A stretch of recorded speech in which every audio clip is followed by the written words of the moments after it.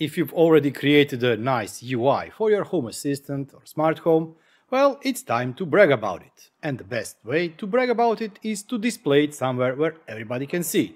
That's why today we are going to look at Elecrow CrowVision 11-inch touchscreen. We'll start in a couple of seconds.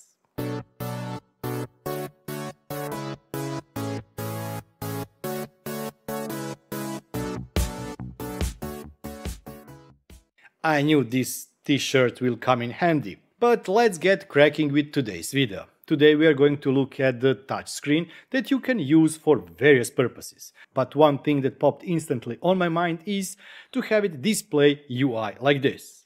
And what this is a CrowVision from Elecrow, 11.6-inch display that is originally made to be used with SBCs. Of course, Raspberry Pis, but also other devices that match the format. There are some really neat functionalities about this display, and this is actually a first time that I've seen the display has one excellent functionality, but we'll talk about it later in the video. Let's start with the basic specs. It's a 11.6-inch capacitive IPS touchscreen. If you're wondering about the pixels, it is 1366 by 768 pixels. Touch part is capacitive touchscreen with 5-point touch ability. And one of the excellent functionalities is the field of view or viewing angle. It is 178 degrees, which really allows a big field of view. In terms of display, you really do get everything with it to hook up, for example, Raspberry Pi 3, 4 or 5 even.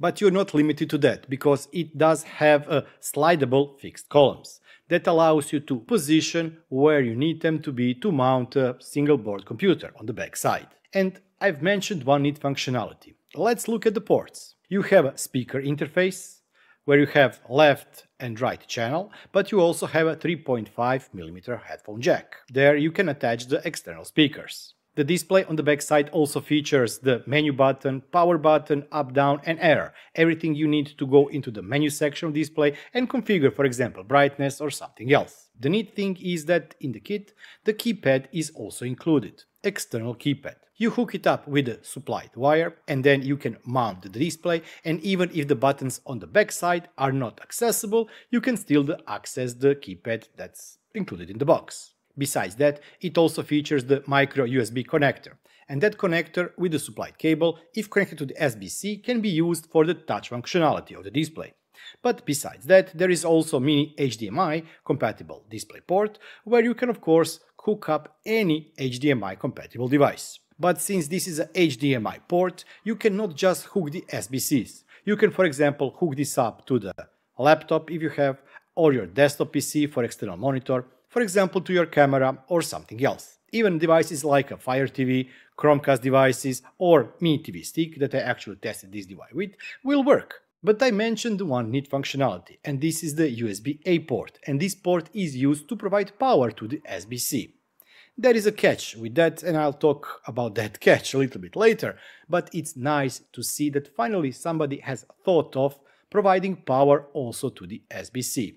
With other models, not just from Elecrow but from other companies, you need to provide separate power for display and then additional power to the Raspberry Pi. Here, with the supplied power adapter, and that is 12 volts and 2 amps, you are able to provide 5 volts, 3 amps to the Raspberry Pi. Also, the display features 3M adhesive tape that you can use to stick this display somewhere. For example, if you have a hole in your drywall, you can mount it there. As I'm living in an apartment with reinforced concrete all around me, I am not able to mount it, unfortunately, to no wall. Elecrow did mention that they will be releasing STL file for the back side, where you can print your own box to protect the electronics and also use it to mount the device on wall. But unfortunately, I couldn't get my hands on it, so I couldn't print it, and we are here where we are. The list of compatible devices, according to the Elecrow, is very long, ranging from Raspberry Pi 0WH, Raspberry Pi 3, Raspberry Pi 4, BeagleBone, Latte Panda, NVIDIA Jetson Nano, Orange Pi, Banana Pi, etc. But unfortunately, Raspberry Pi Zero, yeah, the display would work with it. But the issue is performance with even Raspberry Pi 3B. That doesn't mean that there is an issue with the display. Unfortunately, this all depends on capabilities of the Raspberry Pi or SBC that you will be using. So if you're planning to buy display to run it with the SBC, Google around and see if the board that you have or are planning to get will work with a resolution such as this one here. When the display was initially released, I think it was end of last year or beginning of this year, there were some issues with the Raspberry Pi OS, Raspbian, but those issues have been fixed and now it works perfectly out of box. It did work okay previously, but the resolution was wrong. Now it is fixed. And besides Raspbian, you can use the display with Windows operating system, macOS, Debian, Ubuntu, Android, and they are even mentioning Kodi, although Kodi is not an operating system. If you're interested in dimensions, the viewing part of the screen is 256 mm by 144 mm, while the total monitor size is 290 mm by 184 mm. The easiest way to start assembly, but I'm always doing things wrong, is to first mount the Raspberry Pi or some other SBC that you want to use this device with, and then slowly add the cables. When you're connecting cables, be careful. There are two USB-A to micro USB cables.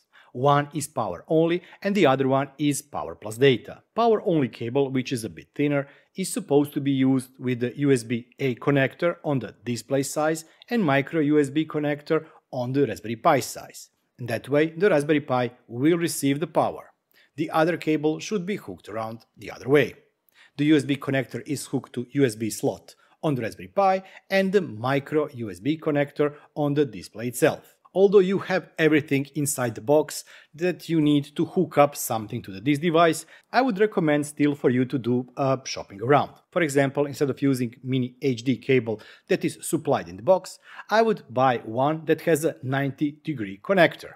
That way the cables would be easily tucked in behind the display and it would all look much nicer. On the product link page, and the link will be included down in the video description, you have additional external or internal links. For example, Wiki link, where you can read a bit more information about the display, how to connect it, what is supported, what is not supported, features of the display, specification, how to hook up everything, driver information for the macOS, and how to access and control on-screen display on the monitor to configure, for example, contrast, brightness, etc.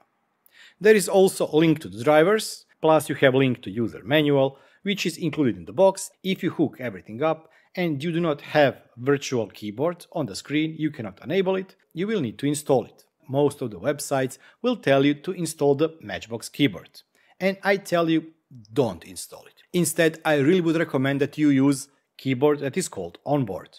Onboard is much more easier to configure, it has more themes, it can be configured to auto pop up when you need it, to be hidden when you don't need it, etc, etc. But okay, we mentioned the standard use. Hook it up to your notebook or laptop, hook it up to your, for example, mobile phone or camera for external or additional display, hook it up to your Chromecast device to watch TV or stream media there. As soon as the Elecrow mentioned that they will be sending me this display for a review, I said I know exactly what I want to test on it. And this is this Elcar's display or theme from within Home Assistant.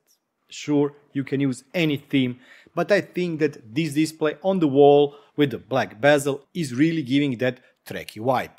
And it's good that I bought this t-shirt a couple of months ago, because I knew this year I will be having at least one video featuring my favorite theme for Home Assistant. So what are the good things and what are the bad things? The good thing about this device is that everything you need to hook it up to get it working is included in the box. Also, out of box, it supports the Raspberry Pi. The negative side of this display, unfortunately, is the power adapter. My Raspberry Pi 3B was really struggling with the low voltage. I really wish that the power adapter was just 1 amp stronger and that it would provide just a bit more amps to the Raspberry Pi. Sure, I can always use the second power adapter and hook it up directly to the Raspberry Pi and provide it with the adequate power, but then this whole deal is losing its appeal. The next thing that is both good and bad is the bezel. At bottom part of the display, the bezel is a bit larger than on other side of the display. And there I think that bezel is just a bit too big. Of course, you will not be using this as a tablet and holding it in your hands, unless you print some nice and thick case to manage to get all the cables inside. But still, I just wish it was a bit thinner on the bottom side. The second thing some of you may see as a bad characteristic is the resolution.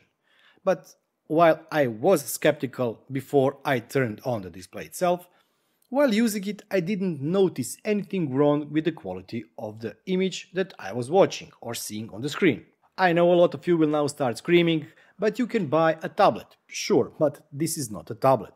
This is much more than tablet. Actually, it can be used as a display for your Nook or any other device that you have. Yes, tablet can be cheaper, tablet can even have a better screen, but then it will not be cheaper.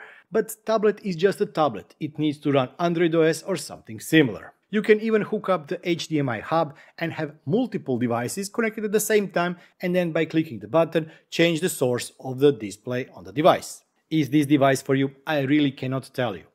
It all depends for what use case you want to use it and if there are any other alternatives. If you go on the Elecrow page, and once again the link will be down in the video description, you can select the plug for the country or area where you live, but also you can try and get it packed together with the Raspberry Pi 4 4GB or Raspberry Pi 5 8GB. The first one costs around $62, while the Raspberry Pi 5 costs around $19. I don't have anything else to add. If you want to use this display with Home Assistant and run it in a kiosk mode, you will not be wrong.